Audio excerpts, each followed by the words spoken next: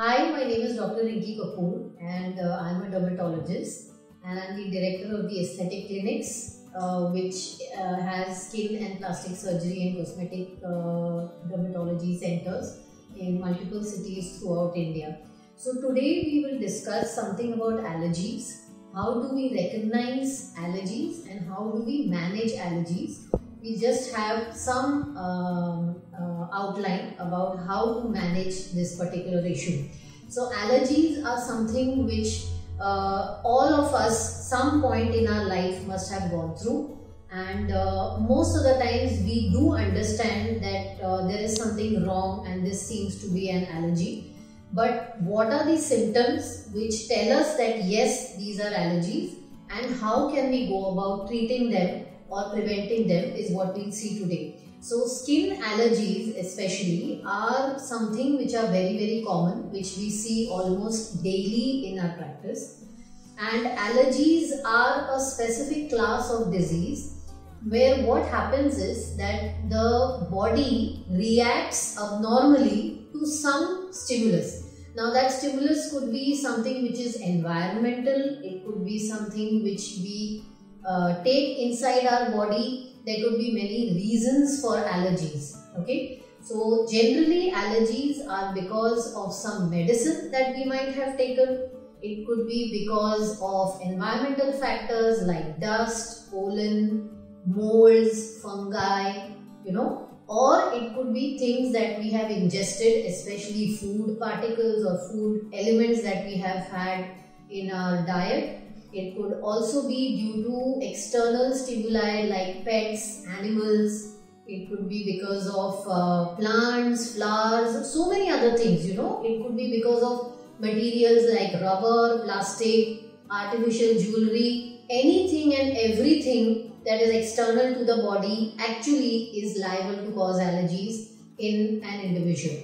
And it's not that everybody is allergic to that particular thing. There are specific things to which a particular person might be allergic. So someone might be allergic to dust, somebody might be allergic to pollen, somebody might be allergic to animal dandruff. So these are the different things that can cause allergies. And even you could have things like solar allergy or sun allergy, which is called, so the moment you go out in the sun you have allergic reaction. Okay, so these are some of the reasons that you get allergies, and allergies need not be just limited to the skin. There are different parts of the body which could react. So the symptoms of allergy goes as follows. Some people have rashes on the skin. They could be in some area of the skin or they could be all over the body.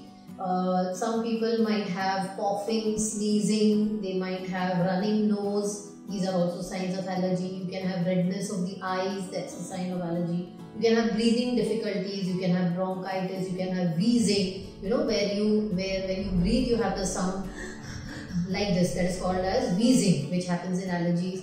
You could have severe gastric disturbances, especially if you are allergic to foodstuffs. And in severe cases, you can have difficulty in breathing because of swelling in the mouth, in the tongue, in the respiratory passage. And people could die because of severe reactions, which is called as anaphylaxis, which is the most severe form of allergies which can happen. So these are some of the symptoms that you determine, and depending upon the cause, the treatment lies therein. So suppose if you see these stimuli which are there, generally you are able to find out what is a particular thing that has given rise to the allergy, whether it's a food that you've eaten. Typically, if you eat something, the allergic reaction starts within half an hour or 1 hour of ingestion, along with some gastrointestinal disturbances like diarrhea, vomiting, etc. That is generally a food allergy. If it's an environmental allergy, it happens in a particular season. Say for example, when the rain starts or when winter starts, you might have allergy. When there are flowers blooming, you can have pollen allergy, things like that. So there's generally a trigger and you are able to find out what is the trigger for the allergy. Sometimes there are no triggers that you are able to find out, and in such cases you need the help of your dermatologist or your allergy specialist to figure out what is it that is causing the allergy and then treat yourselves accordingly. So generally a dermatologist might advise a blood test wherein you can see a certain level of allergen caused blood cells which are called as eosinophils, which are high in the blood, or you might have high IgE levels, which is in immunoglobulin E it's called, which rises in allergy. So these are pointers which the doctor can find out that you have an allergy to a specific thing. Then you have tests which determine. So there is a battery of tests wherein they apply the allergens onto the skin and figure out what is the cause of allergy. So these are some of the different tests which your physicians can advise and determine the reasons.